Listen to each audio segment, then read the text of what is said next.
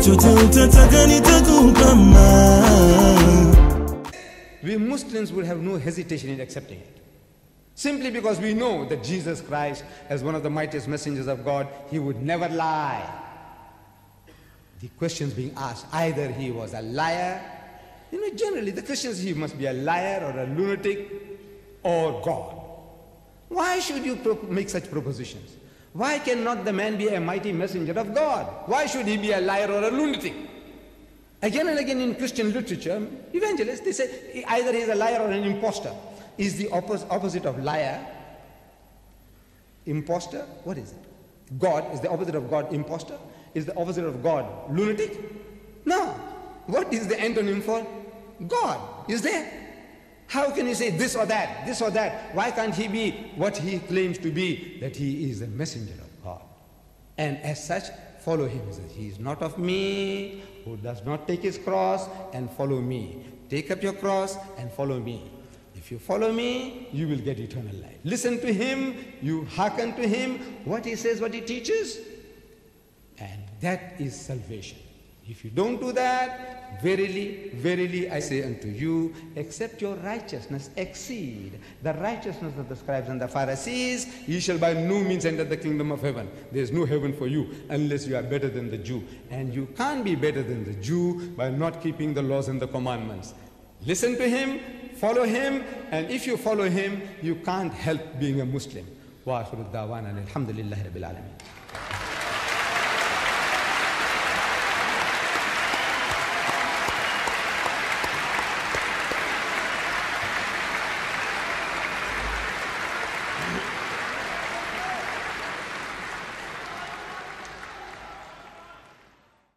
Thank you very much, Mr. Deedat.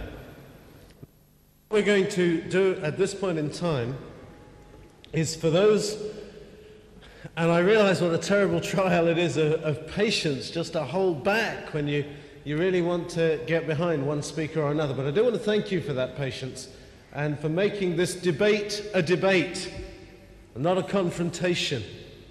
What we'd like to offer you the chance of doing now is to have your own part in this. Now, it is impossible to offer to 5,500 people the right to participate in a debate by leaving your seat in any form. So what we're going to suggest is this. I'm going to be asking the two speakers in just a moment to speak for a maximum of 8 minutes each in rebuttal of each other's position. We are then going to take questions. And if there is a question you would like to ask, if you could phrase it as courteously as possible, and if you would write your question on a piece of paper and pass it to your left until it reaches the aisle. And if you are at the last seat right next to the aisle, you'll collect the questions that come from your row, hold them in your hand, and stewards, when people have had a chance to do that, will you walk down the aisle and collect the questions. Then stewards, you are to bring those questions down to the rear, behind me here, right down to the rear, where you will be met by a box, or by someone holding a box who will collect the questions. They will then be brought in here and drawn impartially. We'll shuffle them up, and if you're fortunate enough to have your question, then that will be asked. We're going to ask you to do that in just one moment. We're going to also say this. Please do not try to leave your seat or come forward. If you want to have a quiet wriggle, now is your opportunity to do it. In about 15 seconds, I'm going to ask Dr. Shorrosh to begin his reply. So a moment or two of silence. You can start writing your questions.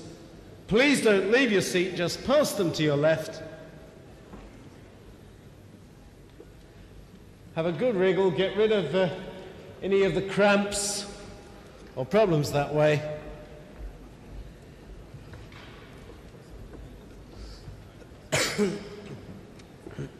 Now may I ask you for silence?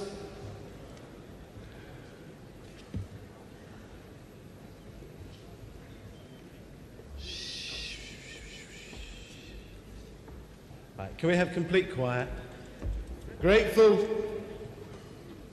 for your courtesy and for your appreciation and respect of Dr. Shorrosh. I'm going to ask him if he would come and make his reply, please, to what Mr. Deedat has said. Thank you.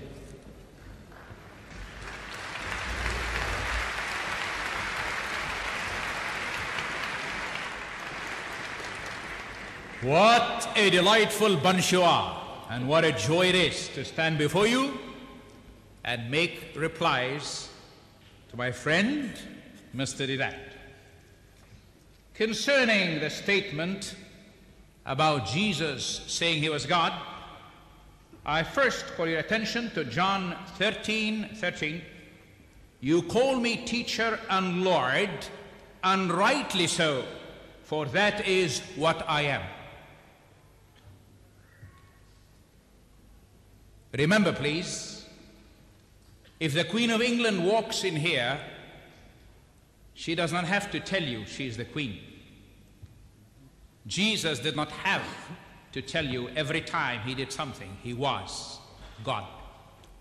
And when he answered Philip, he said, you say, show us the Father and it's sufficient?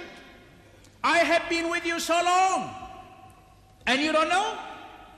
He who has seen me has seen the Father. Our brother quoted another verse which has the same idea. As to our brother's remarks about the book of Revelation, did not the prophet and the prophets have also dreams? Did not God reveal himself to them in dreams and visions? He speaks through visions and dreams. And it does not come because your stomach is full or empty, but God chooses to do so. And if he chooses to do so, it is so. I also like to remind you of something else. As far as the Trinity is concerned, I think the problem with our Muslim friends is that they don't realize we are just as much against the Trinity of the days of the Arab world's coming into historical position as they are. You see, there was a group of heretics who from paganism came to Christianity, and they thought of Mary as the Queen of Heaven. God married her and Jesus was born. For God's sake, get this through your mind. Jesus was not the Son of God as a man who was born through a sexual experience. It is a spiritual title. He came because he loves you.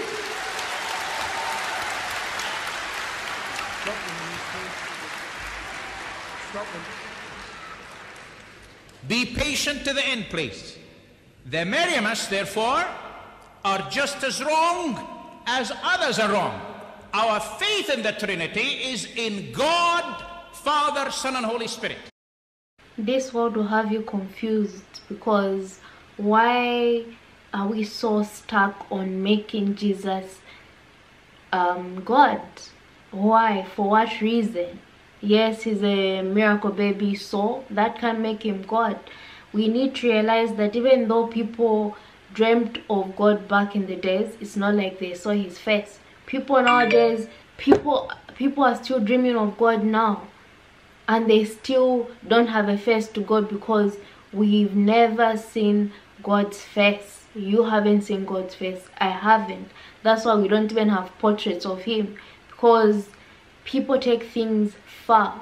Once if we saw God's face, we would have him hanging everywhere, and you know that's a fact.